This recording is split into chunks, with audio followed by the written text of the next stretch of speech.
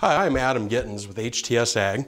What we're going to look at here today is the new SureDrive motor from Ag Leader Technology. This is an electric drive that's going to mount onto the planter and allow us to drive each individual row unit of that planter. Now the question has popped up as we've showed this to a few different customers. Boy, that looks like quite the setup. How are you going to change that from corn to beans? So here I've got the meter off of my Kinze planter. This is the corn meter, and we're just going to go ahead and switch that out. First thing we're going to do is take the wing nuts off like we normally would to switch out the corn to bean meter.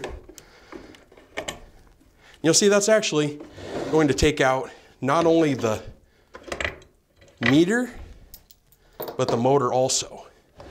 As I turn this around, you'll notice those are connected only through that hex shaft, connecting them, that's driving the unit.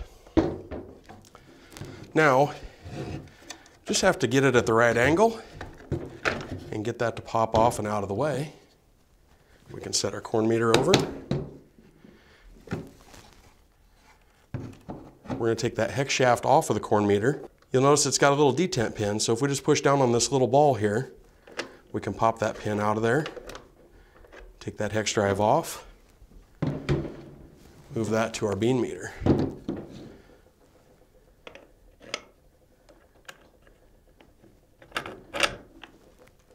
Now we just put things back together.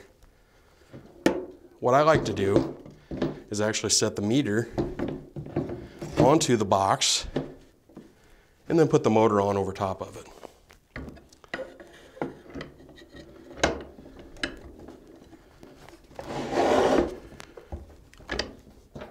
We just line everything up, reinstall our wing nuts.